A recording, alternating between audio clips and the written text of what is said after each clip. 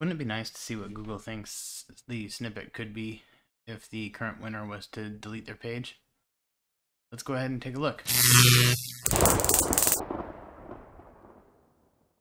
So I found a good example. In this one, it's basically, is lawn bowling the same as bocce? And you'll see when you look that it's got a snippet itself in position 1. So you know that it can have a snippet in the first place. And so now if you're going to try and figure out if you could take the snippet from it, you can actually look back at Google's history as to who it thinks is second place, who would be third place, and fourth place, and so on and so forth. Technically, you could do this to look and see how far down in the chain your current snippet is if it's not winning, to see where it exists in Google's belief of its quality versus the competitors.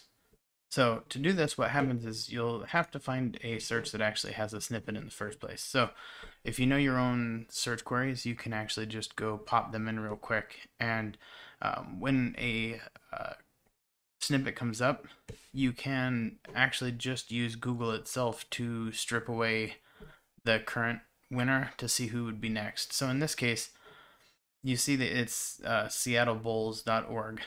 So what you can do is up here where the search keyword is, you can actually just do minus and then do seattlebowls.org. So basically you're telling it, I want to do that search query, but without seattlebowls.org existing inside the search engine ranking page. As you'll see, you'll actually get a new snippet now. So you get this snippet from the Washington Park Lawn Bowling Club. So what happens is it removes seattlebowls.org from the SERP itself. So now you can see this is who it believes would be the winner if the first seattlebowls.org site didn't exist as the winner, or this one's maybe moving up. But it gives you a chance to see who's currently second place for the snippet. So you can actually do this as many times as there is snippets. So now you can do minus Washington Park Lawn Bowling Club.com and search again. And now what you'll see is yet another one. Now we've got bargames101.com. So now third place in this snippet is bargames101.com. Then you can keep going. So minus bargames101.com. It's also really actually is interesting if you're looking to see who your major competitors are for creating posts around your topic. This really quickly can tell you who's got data that Google actually enjoys based on a topic. So at this point, you can now know that if you were really looking at lawn bowling, you have multiple sites that rank for snippets for specifics that you could actually target immediately. So now that we add bargames101.com, oh, look, now there's jackshighbowls.com. So this is now the fourth snippet of what would be between here and first place. And you can just keep on going and going. This is really interesting, though, when you want to take a look at what you have for overall snippets. So if you were to just open Notepad, right, you got snippet 1, snippet 2, snippet 3, snippet 4. What you can do here, though, is now you can grab this, and now you know that's snippet 4, and just for ease, we'll turn on word wrap. So now we can go back one, and we can say this one is snippet 3, right? Now you go back, and this is what snippet 2 is, and go back, and here's what snippet 1 is. And now, if you were looking to make a new snippet, you can actually look at every one of these to try and understand what Google likes the most out of what you have. So what you can do is read all of these and take in all of the inputs and basically use that to turn around and create what you would believe is your winning snippet for this specific keyword. Doing this can allow you a lot better chance to win the snippet, because you'll have a chance to see what Google's opinion of what's the best. So, you know, what it thinks is the best, and second best, and third best, and fourth best, and see what you can work out from between these and what you understand on the topic as to crafting something that you know will win this one, but that also beats all of these ones. And it gives you a chance to really leapfrog yourself to the top of the search engine page. And many people will still argue that people are going to read this and go on. But many people, if they're looking at this and they see this, if they were really intending on learning in the first place, they're going to click this to go read, because this is going to give them a hint of what it is. And the intention, hopefully, is that in a snippet, you can give them the answer to a specific part of a query, but that they're looking for something more than just that in the first place. Now what we'll do is do it one more time on just another one. So you've got different ones down here. So what's the difference between bocce and bowls? I don't know what bowls is. So we're just going to go ahead and click on this. And then I prefer to delete off these question marks because this is the actual keyword. So now with this one, you have whatever that word, petanque versus bowls, right? And it's got, I mean, a really basic snippet here. You can probably toss in another sentence and win this one right away.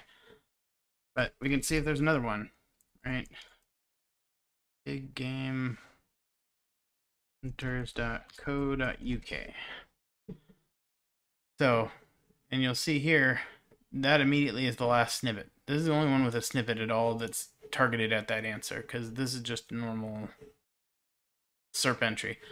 So, if anyone is doing bocce and bowls, you've got an easy win for a snippet here, I'm assuming, because there's only one other option. There's only one option for a snippet, and it was a pretty sad snippet.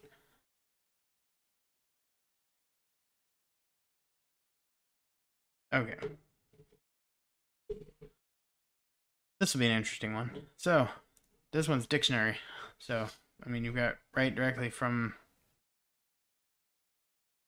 languages.oop.com.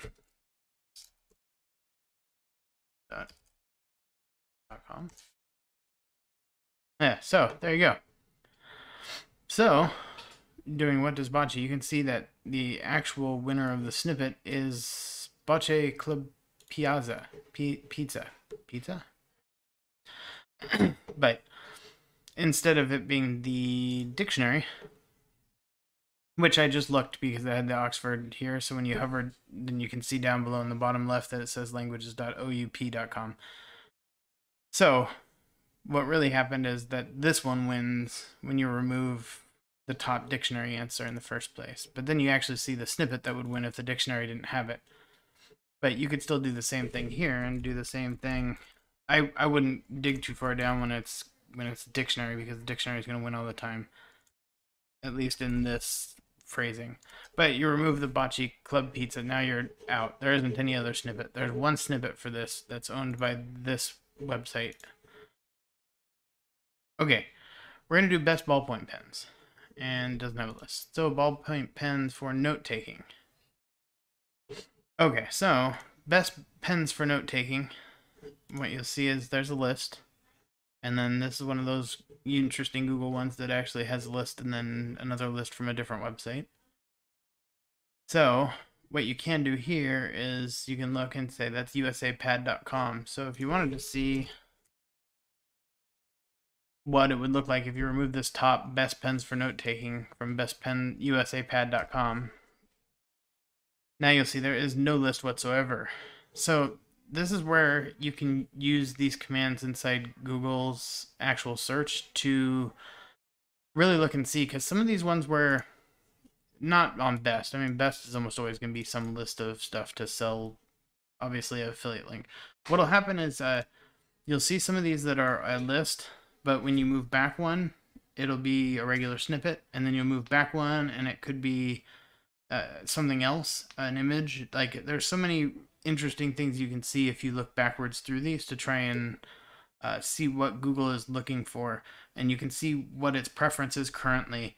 I can't say that each update and each time the SERPs change, you could see different stuff, because obviously there's lots of people writing blog posts. So the snippets can change, but if you're targeting and trying to win a specific snippet, this is a perfect way to allow yourself to disassemble what Google believes is valuable for the snippet and what content wasn't good enough to win the snippet, but places 2, 3, and 4.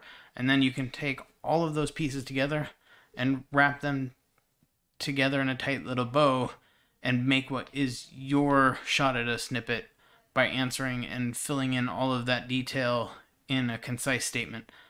If I remember right, it's 300 characters, 350 characters max, something like that.